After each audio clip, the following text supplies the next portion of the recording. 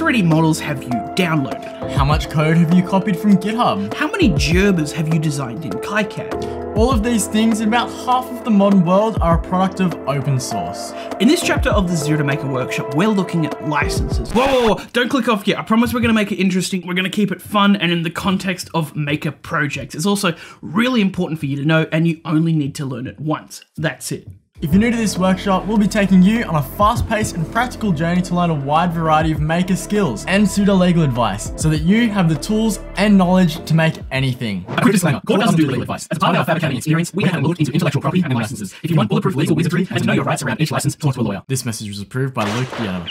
What is a license? Simply put, a license is a blanket agreement that you make with the community that defines the scope and terms with which anyone is able to use or distribute or modify your work. In the case of an open license, it's a way to ensure that your project is accessible to the maker community without needing to approve every individual use. And this license will answer user questions such as, can they copy bits and pieces of it? Can they make changes and distribute it? And can they use it in their commercial ventures and projects? Why does this matter? Why don't we just whack my project on the internet, dust my hands off and say job's done? Well, a license not only protects and benefits you, but the people that want to make use of your work also benefit. For example, if a school or a teacher comes across your work and goes, wow, this is really amazing, I want to use this in the classroom. If there is no clear license attached to it saying how they can use it, chances are they might not use it because it might be ambiguous whether they can legally use it or not. But if you clearly display your license, which clearly states the allowable uses of your work, there isn't risk there and they're more likely to use it. And you probably have been in a similar situation without knowing it. If you're on Thingiverse or Makerworld or Thangs looking for 3D models, you'll find licenses attached to everything saying how you can use it. The same goes for code on GitHub. Images on the web, most things being distributed on the internet have these licenses that inform you how you can use them. So licenses are beneficial for your work and for protecting and informing the people that want to use your work. Now, thankfully, you don't need to be a lawyer to attach a license to your Maker project. The hard work has already been done before. You can find many pre-written and freely available licenses that you can use on your project. And there are tons of options. You will come across the MIT license,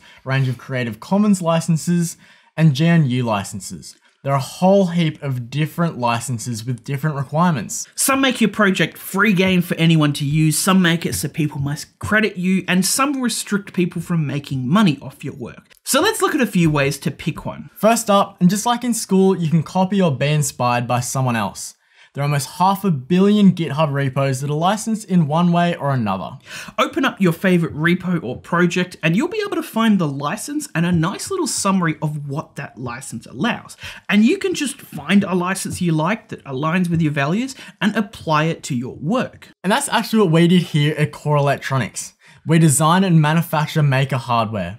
We looked at other maker companies who are making stuff and took inspiration from the licenses they were using with their hardware. We liked how they were on the open hardware movement, and we wanted to jump on that train. Not only has the hard work been done in writing the licenses, but also in helping you select the licenses. You can find lots of online resources to help you choose one.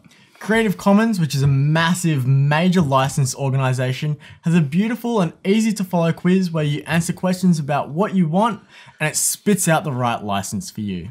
And you'll find similar quizzes for other types of licenses. These quizzes are a great option in finding a license, and it's actually what I did for my Fab Academy project. I wanted a license that lets users access and use my work for commercial purposes if they want, but the only catch is that they must give credit, and I just used the online quiz to find the correct license for me. And we'll have links in the course page to these quizzes if you want to select your own one. Now, before we finish, there are some important things when it comes to licenses that we should probably touch on. First of all, read your license. If you find one you like, give it a good read all the way through. They aren't too long, and it means you're doing your due diligence. There are also catches to be wary of with licenses. For example, like my project, you must give attribution or credit to the creator in some form or another. One to really watch out for is copyleft licenses.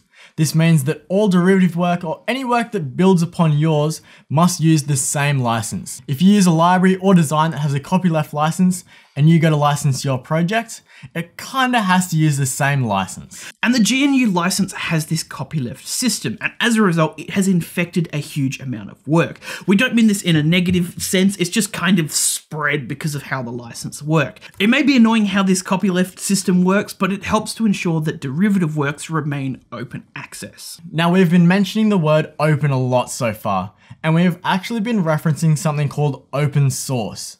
Now, open source was coined in the software engineering world, and the idea is that the source code of files are made to be accessible, modifiable, and shareable. Linux is open source, and because people can freely use it, modify it, and peer inside the source code itself, so many improvements, bugs, and security issues have been fixed. Software like Blender and KiiCad are huge projects that have become industry standards because they're open source. People can freely adopt and modify it to their needs, and because it is open source, it has gained a huge community. If you can, open source it. It helps the global community and the benefits are definitely there. Final thing, be aware that many licenses can be non-commercial, meaning that other people can't use your work to make money. Really simple one, you may or may not want this for your project, but just be aware that it's an option. And that's licensing your maker projects 101. We hope this video shed some light on the less interesting parts of wrapping up your project, but gave it the justice it needs. Video adjourned. Till next time.